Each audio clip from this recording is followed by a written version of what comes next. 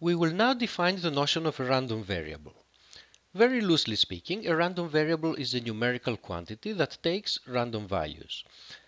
But what does this mean? We want to be a little more precise, and I'm going to introduce the idea through an example. Suppose that our sample space is a set of students labeled according to their names, or for simplicity, let's just label them as A, B, C, and D.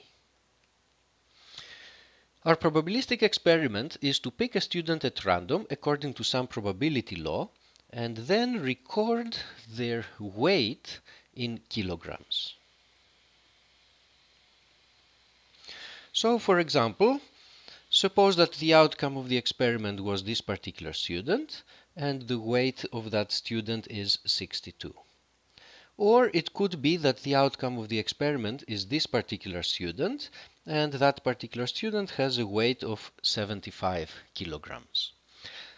The weight of a particular student is a number little w, but let us think of the abstract concept of weight, something that we will denote by capital W. Weight is an object whose value is determined once you tell me the outcome of the experiment, once you tell me which student was picked. In this sense, weight is really a function of the outcome of the experiment. So think of weight as an abstract box that takes as input a student and produces a number, little w, which is the weight of that particular student. Or, more concretely, think of weight with a capital W as a procedure that takes a student, puts him or her on a scale, and reports the result. In this sense, weight is an object of the same kind as the square root function that's sitting inside your computer. The square root function is a function, it's a subroutine, perhaps it is a piece of code that takes as input a number, let's say the number 9, and produces another number, in this case it would be the number 3, which is the square root of 9. Notice here the distinction that we will keep emphasizing over and over. Square root of 9 is a number, it's the number 3. The box square root is a function. Now let us go back to our probabilistic experiment. Note that a probabilistic experiment such as the one in our example can have several associated random variables. For example, we could have another random variable denoted by capital H, which is the height of a student recorded in meters. So if the outcome of the experiment, for example, was student A, then this random variable would take a value which is the height of that student. Let's say it was 1.7. Or if the outcome of the experiment was student C, then we would record the height of that student, and let us say that it turns out to be 1.8. Once again, height with a capital H is an abstract object, a function, whose value is determined once you tell me the outcome of the experiment. Now, given some random variables, we can create new random variables as functions of the original random variables. For example, consider the quantity defined as weight divided by height squared.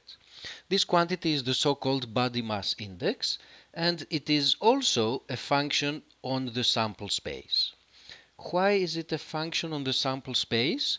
Well, because once an outcome of the experiment is determined, suppose that the outcome of the experiment was the blue student, then these two numbers, 62 and 1.7, are also determined, and using those numbers, we can carry out this calculation and find the body mass index of that particular student, which in this case would be 21.5.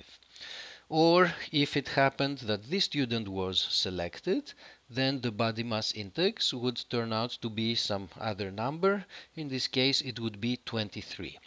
So again, we see that the body mass index can be viewed as an abstract concept defined by this formula, but once an outcome is determined, then the body mass index is also determined, and so the body mass index is really a function of which particular outcome was selected.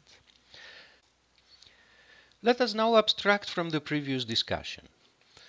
We have seen that random variables are objects, abstract objects that associate a specific value, a particular number, to any particular outcome of a probabilistic experiment.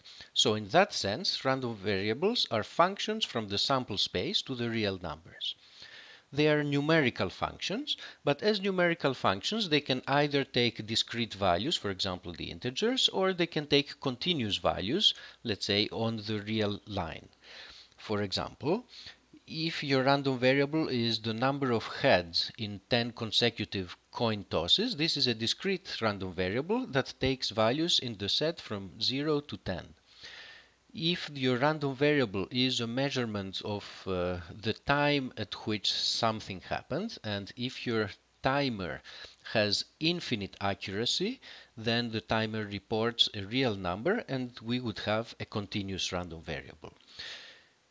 In this lecture sequence and in the next few ones, we will concentrate on discrete random variables because they are easier to handle, and then later on we will move to a discussion of continuous random variables.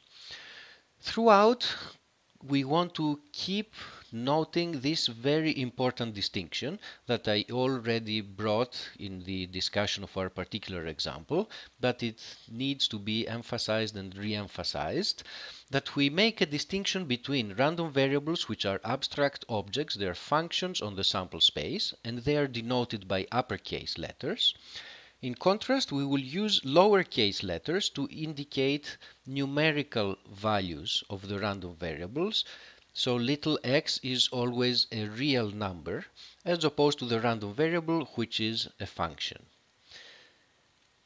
One point that we made earlier is that for the same probabilistic experiment, we can have several random variables associated with that experiment, and we can also combine random variables to form new random variables.